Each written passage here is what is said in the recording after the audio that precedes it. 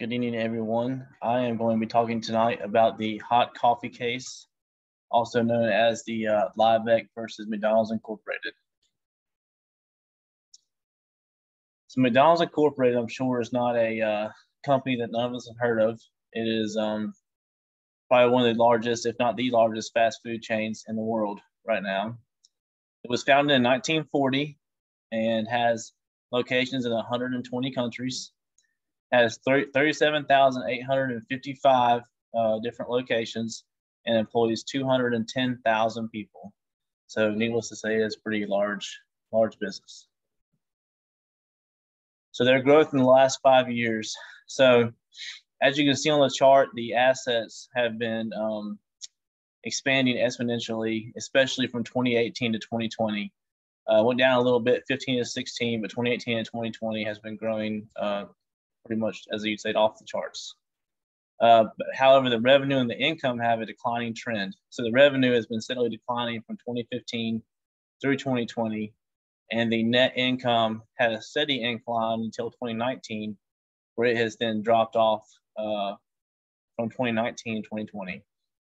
This is because the company has not been efficient in utilizing the asset resources to promote the shareholders' wealth.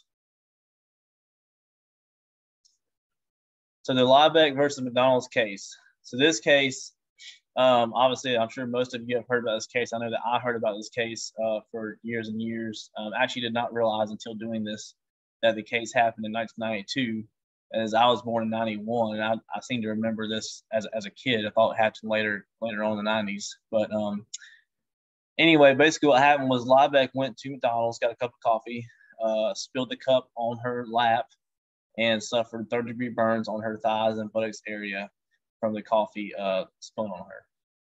She spent a total of 8 days in the hospital, and then after this, she went to McDonald's and asked them to simply cover her medical expenses because she felt like that it was ridiculous that the coffee was that hot that it gave her third-degree burns when it spilled on her.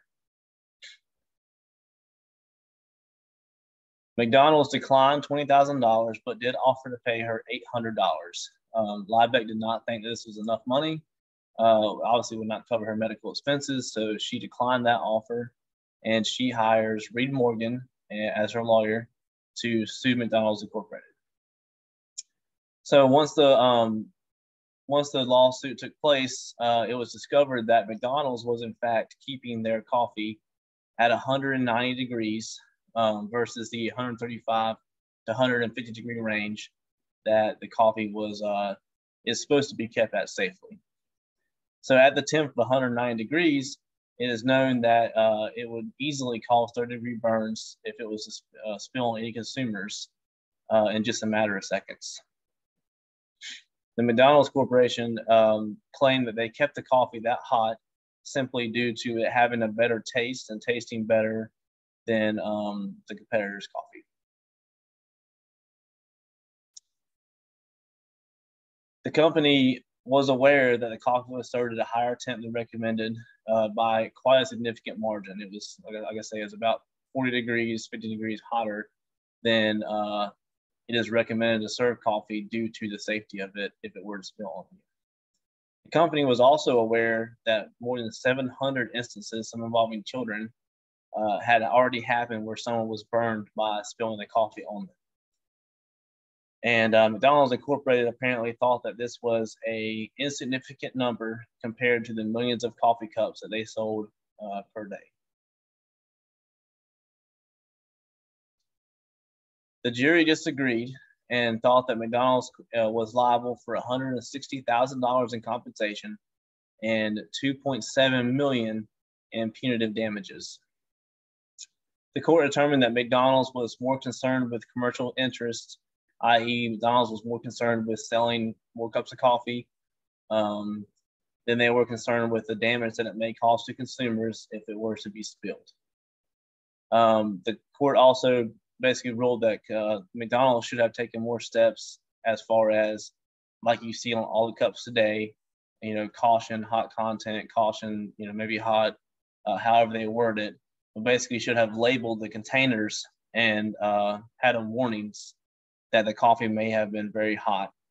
also should have made a better style of container or type of container that is less likely to spill. In my opinion, the court ruling was correct in ruling against McDonald's. Like I said, I heard this case from a young child, and I remember that it always, was kind of played off like, oh man, you can sue someone for anything these days and win.